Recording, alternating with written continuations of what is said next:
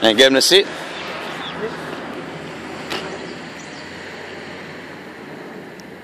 Good work. And release when you want. Much better.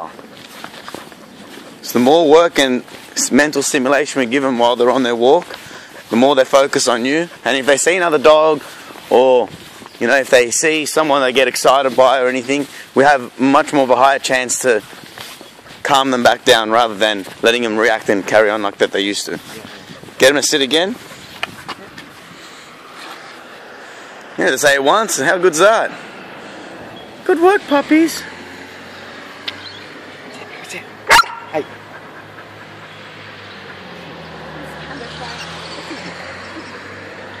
But even me coming real close like this shows excitement, and that's why he wanted to break it. But he's trying really hard to keep that position because he knows that you're going to reinforce it. So now release him again.